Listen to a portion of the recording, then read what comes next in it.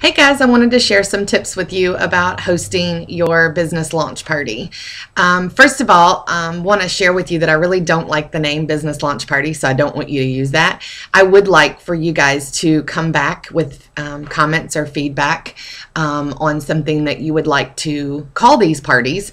Some people already have them named as social pink drink socials, but I really think it's important that we keep the curiosity of your guest. So let's talk a little bit about why you should have a launch party. First of all, something very exciting has happened in your life.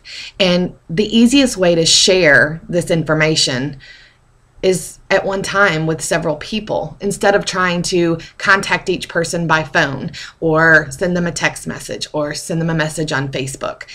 Something exciting is happening in your life and you want to share it with them.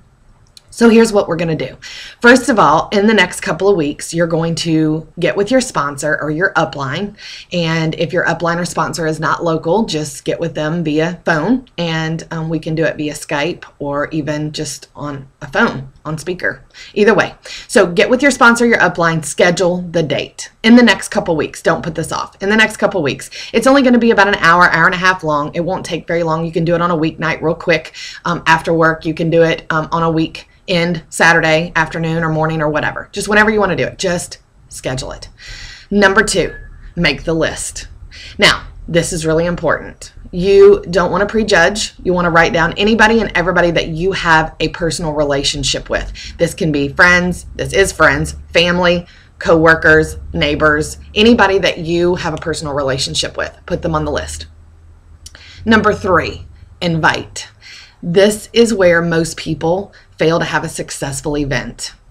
They invite people by posting it on Facebook, social media, any type of social media, sending an event, sending a text message. Guys, we have to get back to personal relationships. I want you to pick up the phone, and here's a suggestion of what you can say. Hey, Sally, listen, something really exciting is happening in my life right now, and I really want to share it with you. I don't have time to go over details. I'm in a hurry, but I'm having a little get-together Tuesday night at my house at 6 o'clock, and I'd really like to have you and your husband come and hear what's happening in my life. Can I count on your support? Yes or no? They're going to answer you. It's in a couple of weeks, so they know what they're doing next Tuesday, not a month from now. So real easy, real simple. I'm going to go over it again.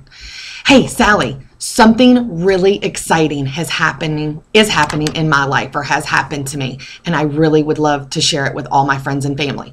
I'm having a get-together Tuesday at 6 o'clock. I don't have time to go over the details with you right now, but I just want to know, can I count on your support? If they say yes, I'll be there. Say, great. You're welcome to bring your spouse. You can bring a friend.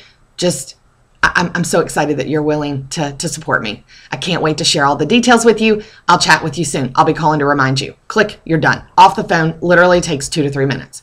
They need to hear the excitement in your voice. They need to really just hear it. They need to feel it. Don't give them details. Don't tell them anything. I know they're probably going to ask. Some of them are going to bug you to death. Don't tell them. Curiosity will get them to your home to find out what this exciting thing that's happened to you. So, the next thing you do, you remind them. This is so critical. People are so busy. They may be really excited and they really want to come see what's going on in your life, but the kids have games, or they, had to, work late one night and they were stressed out, whatever. Call and remind them. If you can't get in touch with them, leave them a voicemail. Send them a text message. Say, hey, I just want to let you know I'm so excited about seeing you on Tuesday. Can't wait. If you're serving refreshments, let them know. Skip dinner. I'll have munchies, whatever. Okay? Just send them that brief reminder and remind them again. So I would remind them at least twice. Once with a text message, and then maybe a phone call real quick and say, I'm so excited. Can't wait to see you. See you Tuesday night at 7. Oh, by the way, who's coming with you? Is your husband coming? Is your mom coming? Who's coming with you? So you'll know how many guests to plan for. So that's it. Number 1, get with your sponsor, your upline, schedule the date. Number 2, make your guest list and make it big. Only about 1/3 of the people that you invite are going to show up. So if you invite 30 people, great, you'll have 10 people there. Very exciting. Number 3, invite. Personal invitation. Pick up the phone and call them. It won't take very long. Each call shouldn't take more than 2 or 3 minutes maximum. And then number 4, remind them.